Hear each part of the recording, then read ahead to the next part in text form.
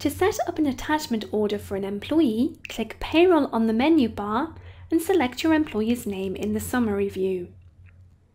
Within the Additions and Deductions section on the employee's payslip, click on Add and select Attachment Orders. To set up a new attachment order, click on Add Attachment Order and select the relevant order from the list. Under the Type and Date section, enter a description and reference if known. Enter the date the order has been made, the date to apply from, and the date to stop.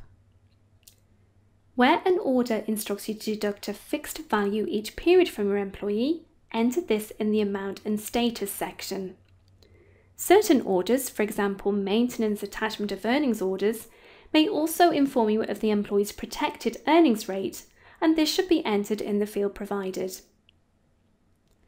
Where an order is based on percentage deduction rates instead of fixed values, for example council tax attachment of earnings orders or Scottish earnings arrestments, BrightPay will automatically apply the correct percentage rate based on the employee's net earnings.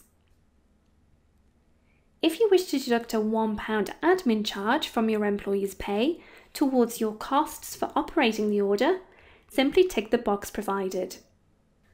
Where applicable, if any shortfalls exist at the start or the employee has already paid some of the order, perhaps in a previous employment, enter these amounts in the relevant fields.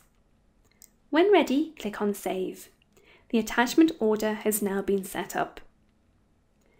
Return to the employee's payslip by closing this screen. The order will now be displayed within the Additions and Deductions section. To view or edit this at any time, click the Edit button followed by View Edit Details. To add further attachment orders for an employee, simply click the Add button again and repeat the setup process.